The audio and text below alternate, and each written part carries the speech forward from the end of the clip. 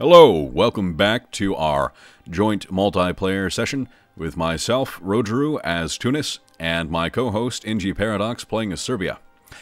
Where did we leave off, NGParadox? Well, I just finished the war with Hungary, or should I say Poland did, and so now I'm basically have to look what else to do now. I need to try and expand, but I have the Ottomans. I have Hungary above me, now allied with France. Venice, is next to me, but I'll be warned by the Ottomans, so I can't declare war on Venice. I'm basically in a bit of a pickle. How about you? Well, I have some pretty big vassals right below me. Pretty much everybody that's not Limson or the Mamluks that is directly bordering me is a vassal, or will become a vassal. Just about to take out Mazab here.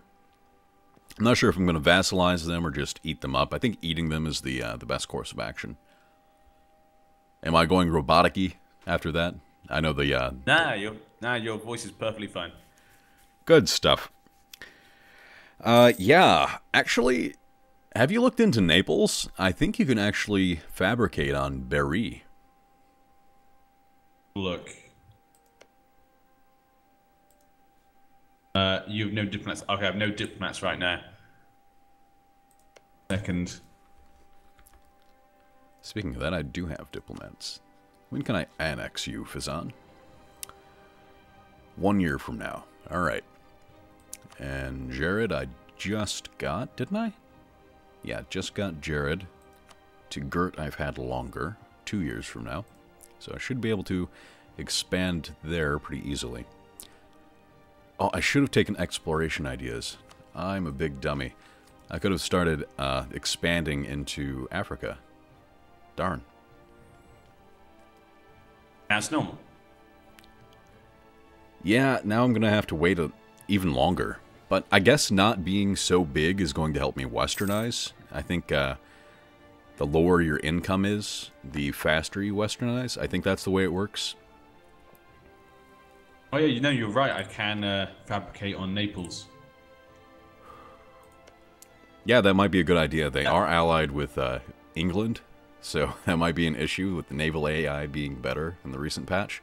They'll definitely send some men down here. Yeah. But England is still actually in France. They have one place left in France. Facing a lot of heretics who seem to be taken over. Yeah, England's not in a good place. They have noble rebels too, so I'm guessing they're going through the War of the Roses event. Possibly, yeah. I might as well just make a claim just in case I could use it later.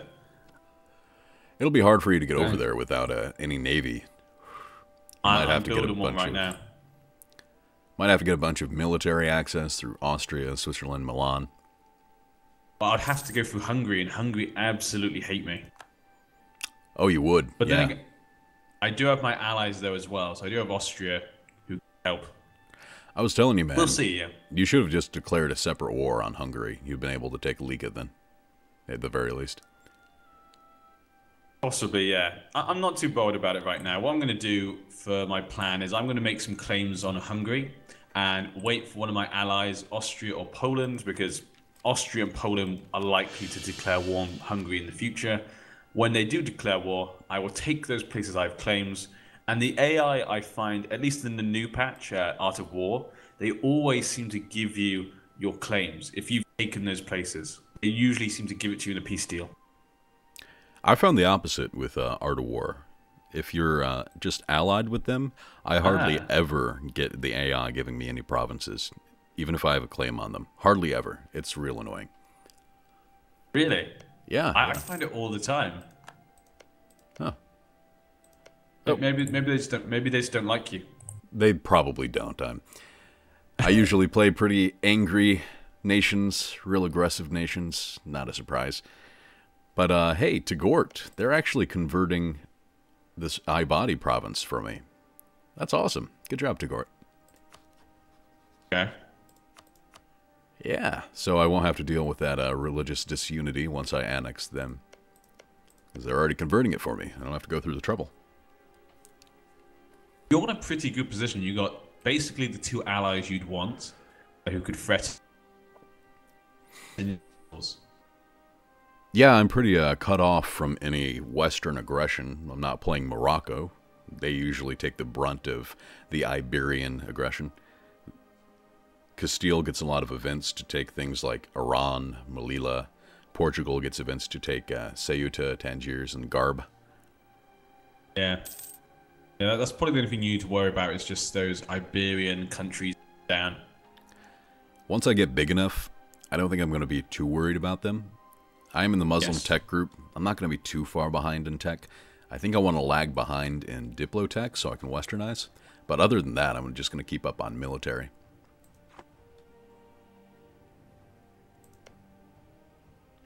Let's see, I can't give Mazab to Gort in the peace deal because that's their capital. So yeah, I think I just have to full annex and sell this province to Gort. Actually, I've noticed Poland has taken care of their rebel problem. Like they'll be okay. Yeah, I'm not too surprised about that. Lithuania is a pretty good attack dog. They babysit Poland pretty well. Yeah, the fact they inherit Lithuania, so ridiculous at the beginning. The personal union just makes them so powerful. Well, once And all their vassals. Once Muscovy starts forming, they're going to start taking big chunks out of Lithuania. It happens all the time. Actually, Muscovy's already starting. They've basically eaten most of Novgorod already. I can't see Muscovy at all. It's all in fog of war for me. Yeah, I can they're see, getting pretty big. I can see some of Lithuania, well, most of Lithuania, the Golden Horde and Kazan, but Muscovy is just completely blurred out. Yeah, they basically have that whole north area. I've heard people say that Muscovy in Art of War has not done so well. Like, they get eaten up by the hordes around them. Personally, I haven't seen that. Maybe the devs didn't want Russia forming all the time. I think a lot of people get annoyed by Russia because they're so powerful. Maybe. Russia did deserve a nerf, especially with that colonies. The local autonomy is locked at 50% for the new Siberian colonies, so they're a little bit weaker already from that. But just forming their initial country, just forming Russia, I can see how it's a little bit harder. The Golden Horde seems to be in a stronger position somehow. I've never seen the Golden Horde do well except in the recent patch, the 1.8 patch. But they seem to be holding on in most of my games now. Well, actually, talking about, you were saying about some of the ideas there. The one thing I really love about the Art of War at the moment, the new patch, is all the new ideas. I love the fact that they made so many new ideas for so many countries. Like I was saying before, I love all the little things they add. And that was one thing I've really enjoyed, just seeing different countries with different ideas. Yeah, even the small ones, like the ones that have no chance of staying around. I do love that too. Theodoro, yeah. I knew you might mention him. It's a nice little thing that they added, which just allows you to immerse yourself a little bit more and makes them all feel a bit different. I'm not sure how effective those ideas are once they get gobbled up. Especially Trebizond. I'm playing another series as Trebizond. They've got some neat ideas. They've got some flavor. But really, they exist to be eaten up by somebody else, it seems. I'm not sure how I'm going to make that one work. Yeah, Trebizond, they basically just become a vassal for someone normally. In my other series, I have already become a vassal of Korokoyunlu. In the next episode, we're going to be trying to fight them off. I got the Mamluks to support my independence, so that should be pretty fun. Oh, really? Wow. Okay. Yeah, I'm going to use that's impressive to get the Mamluks. Going to use the Muslims to fight the Muslims. It's a good strategy. Not the best thing to do. I'm real disappointed I'm at my force limit. I've got a big fleet just sitting here being mothballed, doing absolutely nothing. I probably don't need this much. 2? Hello? Is there any chance we can raise the speed to 2? Oh, yeah. Maybe up to 3. Just because so far I've not much going on. Didn't even notice it was that low. Let's see. I have 3 Ibadi provinces. I could probably start converting. Probably a good idea. Well, I was saying to you in the other video that the reason I got into these Paradox games because of 3. That was the first sort of Paradox game I played. Yeah. How did you get into like Crusader Kings 2 and Europa? Well, I started off in EU3. I didn't know much about the game. I was a little bit younger then, so I didn't understand it quite as well. I liked EU3. It was a lot to get into at the time for me, so I didn't put too much time into it. But I really enjoyed the general concept of it and got me much more interested in history. I wouldn't be surprised if a lot of people who are into EU4 and other Paradox games started out in EU3 as well. Yeah, I think for a lot of people, EU3 was one of the first ones. For the life of me, I've pretty much erased memories of EU3 and replaced them with EU4. I can hardly remember the game now. Oh, really? I remember Divine Wind and playing a lot of Japan, but it's still kind of foggy. Did you play a lot of Japan in EU3, or what was your go-to for EU3? I usually just picked like a random nation every time. I kind of like that. I like to put myself in a random position. Oh, okay, again, Conquest, that was it. Sorry, the noise came up and I was like, oh, what's going on? No, I normally just pick a random nation. Yeah, I like to just pick myself a random nation and just deal the hand I'm dealt. I'm never particularly bothered about picking a certain place. I usually hate being a big nation. I find it slightly boring sometimes. I do the same thing. Like, every time I see the Ottomans played on the EU4 subreddit, I'm like, yeah, you can play the Ottomans, you can play France, but that's a real easy game. Like, I like starting out in a tougher position, the underdog, coming out from the below and, you know, just taking over the world. That's why I probably like playing Byzantium so much. Not so much because I'm a Byzantophile or into the Roman Empire so much, just because it's an underdog state. I think that's why a lot of people love Byzantium from the EU series. I think a lot of people get into Byzantium, the whole idea of the Eastern Roman Empire, because of Paradox games, because of EU3, EU4. I've never, like, back when I first started playing these games, I had never heard of Byzantium. I was so completely ignorant of the entire region. I think a lot of people are the same, actually. Yeah, it wouldn't surprise me if, you know, I'm not the only one that hasn't heard of a ton of nations in this game, in the world, actual historical nations, before they played a Paradox game. Well, actually, like, things like even the Holy Roman Empire, most people in England have no idea what that is. Really? That would surprise me. Yeah. Like, a European nation not knowing what the Holy Roman Empire is. In America, not so surprising, but a European nation, a little bit.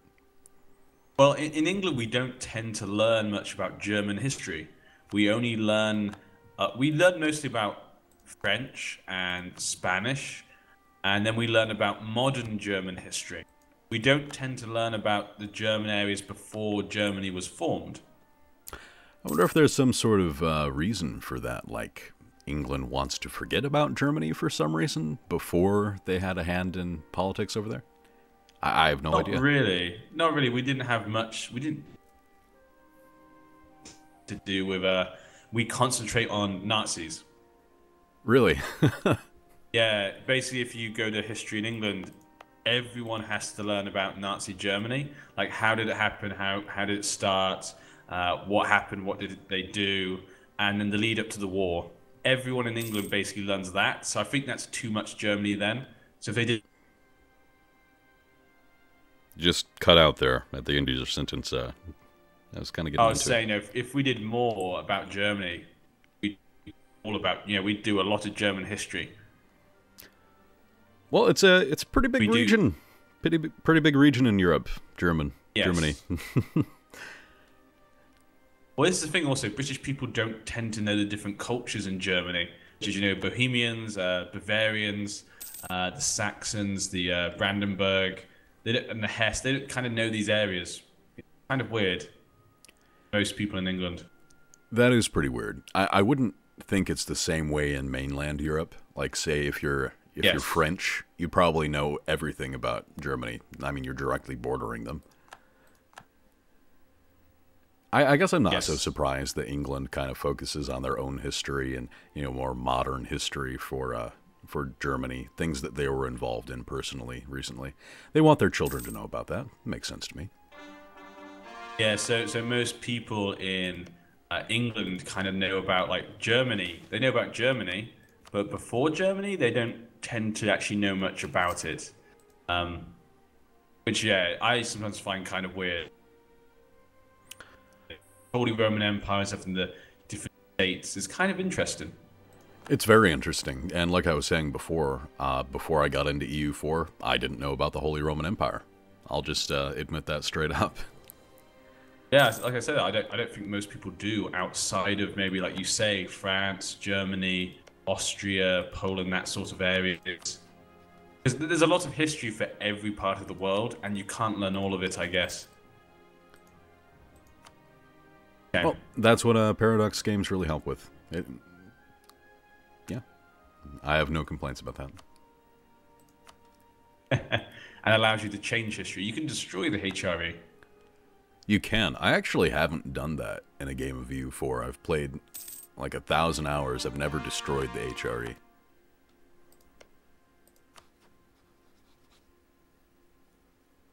Now, I'm finding myself saying H now, like H. That's not a normal thing for me. And that's a very British way of pronouncing the letter.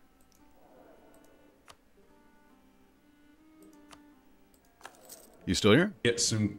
Yeah, no, I'm just trying to figure out who to make a claim on. I'm going to make a claim on some Ottoman lands, just in case we go to war with them in the future. I always like to have options with my my claims, like I say, because if my ally goes to war with them, they normally give it to me. That's real ambitious of you. Fabricating a claim on the Ottomans right now. Making a claim on where Albania used to be. Elbasan, correct? Yeah. Yep. I don't even know why you'd want to claim that. It's one base tax. That's such... Oh, it's so useless. It's Albania, you know? It's on the coast. It will make my... I like nice borders. Yeah, borders. And also, I want to make sure the Ottomans and Hungary are connected. That way they might, you know, fight each other. I don't want to get in the way of that either. You might. I've seen the Ottomans eat quite a lot of Hungary in my games. Wait, the Ottomans are at war with Morocco? Yeah, I actually declined a call from Morocco to fight against Tlemcen, and the Ottomans were on that, so I didn't want to break my alliance. I'd rather break my alliance with Morocco than the Ottomans.